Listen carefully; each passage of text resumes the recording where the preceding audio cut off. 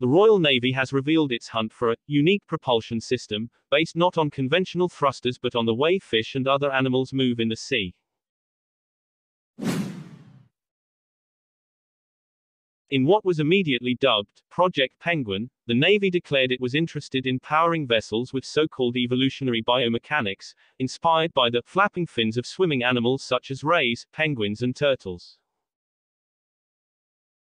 It added, examples of this may include, but not be limited to, how a dolphin maneuvers underwater, or how a snake swims on the surface.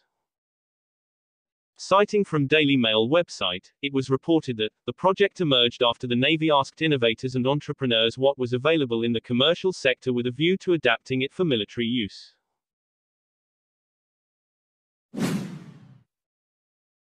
Companies were requested to give details of their technology in terms of size, weight, payloads, comms, anti-collision, robustness, environmental limitations, maneuverability, propulsive efficiency and noise.